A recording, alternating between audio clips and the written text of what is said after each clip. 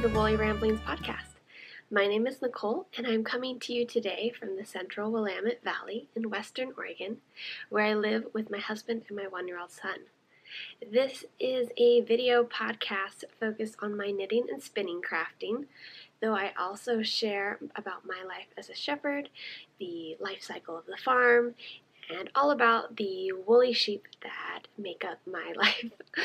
So welcome, thank you for joining me, and I hope you all have been having a wonderful 2 weeks since I last podcast.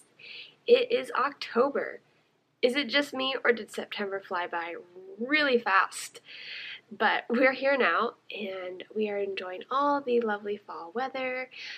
It's a cloudy, overcast day, so I'm hoping the lighting will be okay today, and lots of rain, but we're also having those beautiful fall days where the clouds burn off and it's nice and warm, and all the fall colors just shine. So I hope wherever you are that you are having a lovely fall or spring if you're in the southern hemisphere.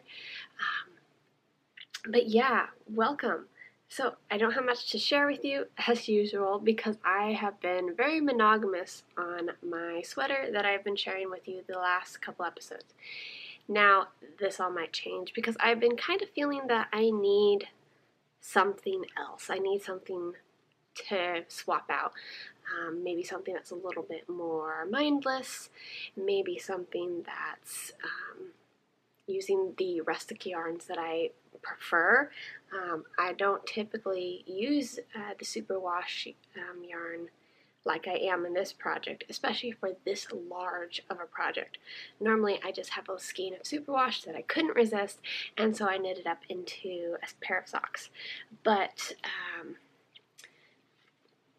this time, like I've said in the previous episodes about this yarn, I fell in love with this yarn. This yarn spoke to me and said that it was a Zweig sweater. So I had to make the Zweig sweater out of it, and I'm really loving the results. The results are great. I've actually made quite a bit of progress, so I guess I should show that to you now since we're kind of just shifted right into knitting. So this is my Zweig sweater. I have made a lot of progress since I have last spoke to you. So I have finished the yoke of the sweater, have separated for the sleeves, and have now started the body. My husband's been teasing me that I have been knitting this way faster than his sweater, which I don't think is completely true. It might be a little bit true, because when you have this nice fun color work and lace detail up on top, you just want to knit another row. You want to knit another row. And when you're just knitting a stockinette sweater, well, that's fun and all. You don't maybe push yourself as hard. So either way, whatever he might say, this is a smaller size than his sweater, and I'm using fingering weight instead of the sport weight that I was using for his sweater. So take that as you will, but I have made a really good amount of progress. So last time I think I was about to here on the lace pattern, and now I have completed that, and I've put it I've slightly extended my cable on my needles so that I could show you a little bit better today. I unfortunately have not been able to try it on. I really want to try it on before this episode so I could talk to you about the fit a little bit, because I am a little bit concerned about how this is going to fit me. So in the pattern, after you complete the yoke shaping here, so the lace and then the little color work here on the bottom, the pattern tells you to continue knitting with the main body color until your yoke has reached a depth of 9 inches. Well, I knit a couple rows of the main color and all of a sudden realized, this looks way longer than 9 inches. So I measured mine, and it was way longer than 9 inches. It was in fact 11 inches. So I'm a little bit worried how that's going to affect the fit of this sweater. So I really want to try it on and see where it sits on my body. I don't know if this is going to mean I'm going to want to knit the body portion down here shorter than what it's suggesting, or if if I'm just going to have a more oversized sweater than what I thought it was going to be.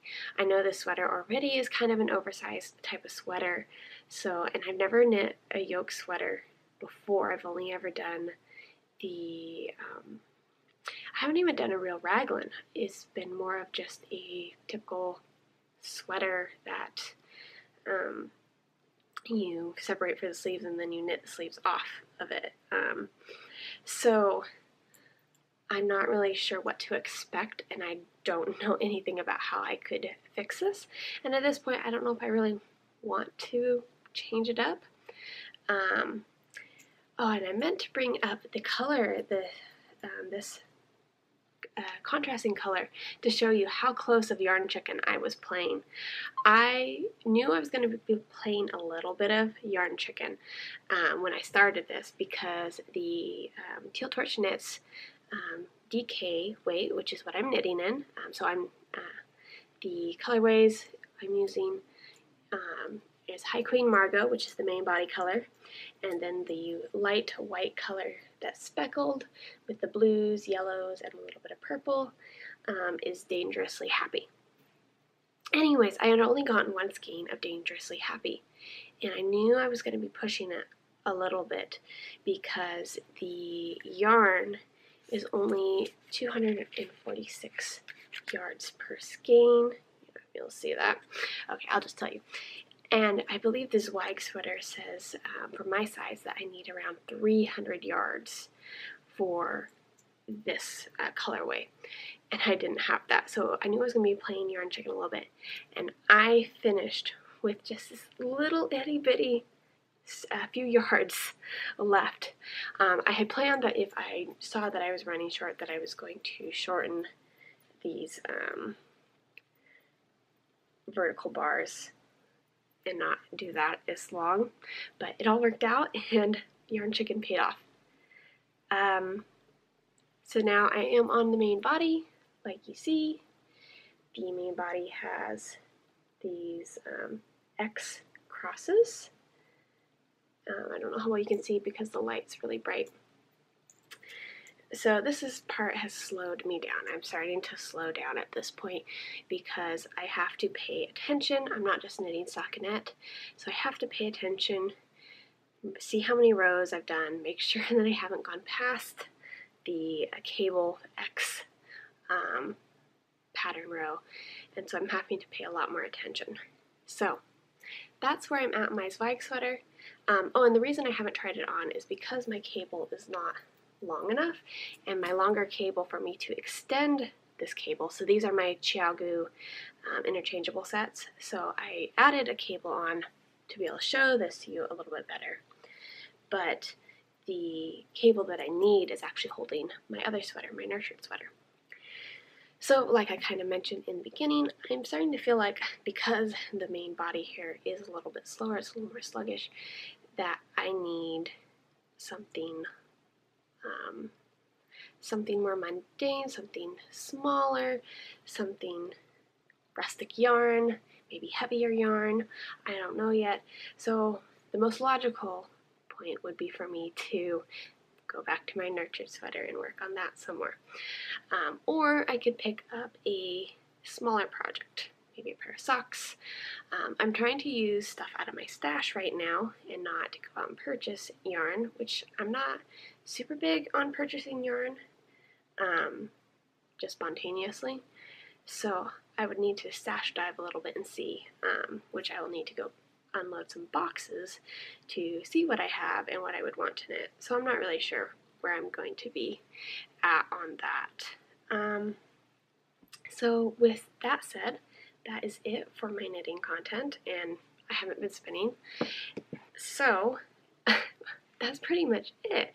But I did promise you in the last episode that we would have some sheepy talk this episode, and we are going to do that. I'm going to do a brief intro here, and then you're going to go to the farm with me, and I'm going to show you around as we prep for lambing. So it's in the last episode I mentioned that we're getting ready for lambing, and I know that starts some thoughts going, wait, we were talking about breeding season not that long ago, just a few episodes ago. how are we already on lambing?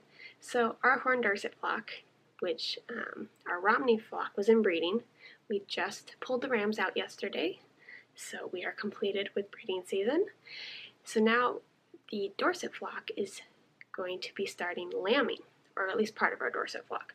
About half of our Horned Dorset flock is going to be lambing, and that is one of the more unique and beautiful traits of the Horned Dorset breed, is that they are one of the very few breeds that are not seasonally tied. So they can breed and lamb at any point during the year. Versus the Romneys, who are very tied to the seasons, and many breeds are also this way, where the lambs are always born in spring because the fertile cycle of these breeds does not start until the weather cools, the days become shorter. So the Dorsets aren't that way. So we bred these guys, this group of about 7 ewes, in the spring to have fall lambs. So we are expecting our first ewe is due starting Tuesday, which is actually tomorrow. And yeah, so it's really exciting. There'll be lots of cute lambs to share with you here in the future. So right now we are prepping for these lambs to arrive. So we are getting our maternity ward set up, getting all the supplies we need, and I'm going to take you to the farm now and kind of talk a little bit more about that and show you what's going on. And yeah, so I hope you will enjoy that. I will see you in 2 weeks, and happy knitting, happy spinning, happy crafting, and I will see you next time. Hi guys, so welcome to the farm. As I promised, I'm going to talk a little bit about some of the preparations that we are doing to prepare for fall lambing. So I'm starting out here in what is going to be our maternity ward for our fall lambing. This area is not normally our maternity ward, but as I've kind of talked about in some of the episodes of the podcast, we are on a more personal level. My husband and I are looking to buy a house, and my mom is in the beginnings of building a new house on the farm here. So unfortunately, due to some situations here in the Pacific Northwest, it's been really hard to find storage units. So our barn, which is next door here, is normally where we would have our maternity ward set up, and that this lean-to pole barn area of the barn would not be used until the 3rd stage of our lamb's development and adjusting to sheepy social life. Luckily, we only have 7 Horned Dorset ewes lambing this fall, so this area should be plenty big enough with the extended dry pen next to us to house them for this fall. So my husband has been putting in a lot of work cleaning over here. So this side of the pole barn has not been cleaned in quite a few years. And in some of the clips I'm going to put over this, you're going to see that just how deep the manure is that he's cleaning. We just got our own tractor last fall, and my husband has had the opportunity to use it a couple times in cleaning the inside of the barn, but we haven't ever had the opportunity when this side of the barn was clear of sheep and open to be able to clean over here with the tractor. Our tractor is very small. It's not a large tractor at all. So it looks really lost among this deep layers of manure, and it gets really built up, especially in this spot where my husband is cleaning currently, and what you'll see in the clips I took of him cleaning. This is where our hay feeder is, and so a lot of times there's more hay buildup in this spot from the ewes and lambs wasting hay and spreading hay on the floor. So that's part of the reason it's so deep in this spot. So yeah, we are working really hard to try to clean this side out in preps for lambing. Unfortunately, my husband and I are going on a early anniversary trip, and so this side is not probably going to get cleaned in time for the first lammers. But we hope to get this all cleaned out this fall, at least half of this, in order to get it all fresh and ready for lambing. Our big hope is that the barn we will have secured ourselves a house and have all our stuff moved out of the barn in time for the Romney lambing that will occur in January and February. So that's this project.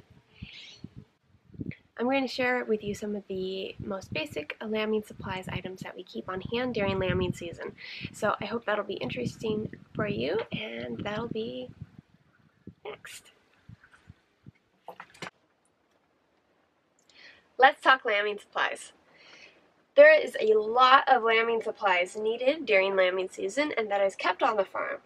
And because I don't know how interesting this video is going to be to all of you, I'm going to keep it pretty short and sweet. Hopefully, it might be longer than what I planned, but I'm going to show you some of the most basic items that we use during the initial first 24 hours. This by no means covers every single item that we have in our lambing stock, but I thought this might give you a little bit of an idea of some of the things that goes into lambing and tools that we need. Let's say you just had a successful and easy birth. What are some of the things that we need for her and her lambs when they first come into their bonding pen, which we call a jug? So there's a little catchy rhyme that we use, and I learned as a youth to help you remember some of those first initial steps. And that phrase is snip, dip, strip, and sip. So, first off, we have snip. A pair of scissors. A really basic tool to have around the farm. And we use these scissors to trim the umbilical cord of lambs. Now, some farms don't opt to do this, and they claim that they feel it introduces infection by snipping it and just leave the natural tearing. We trim it because sometimes you have lambs that have very long umbilical cords, and one thing you can have a problem with is ewes who are aggressive cleaners. And sometimes when you have ewes who are such aggressive cleaners, they will actually bite off the umbilical cord to the point that it's non-existent, and you don't want that to happen because then you risk bleeding. So we snip. That's the first step. We like to leave about an inch or two umbilical cord length, and then we dip. So we use a iodine solution. You can't buy a strong iodine anymore as you used to be, but this is a disinfectant, antiseptic, and we instantly dip the umbilical cord in iodine so that it helps speed up the drying process of the umbilical cord. This helps reduce the risk of bacteria introduction that can cause the lambs to get very sick. Something called joint ill can be a problem, that sometimes bacteria can get in through the navel.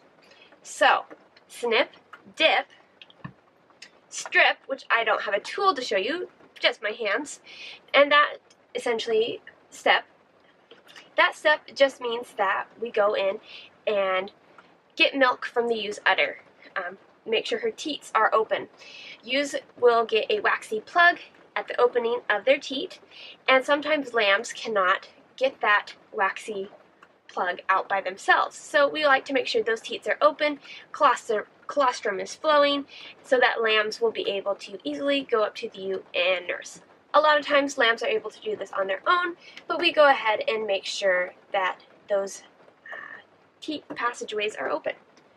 If by chance the lamb is weak or needs some assistance, we have feeding tubes. So we have two types, a more traditional stomach tube using catheter syringe setup, and this really nifty little tool that uses gravity to bring milk to the lamb's stomach. So it's also a stomach tube right here. So this is for really weak lambs, those lambs that can't suckle on a bottle themselves or on their mom.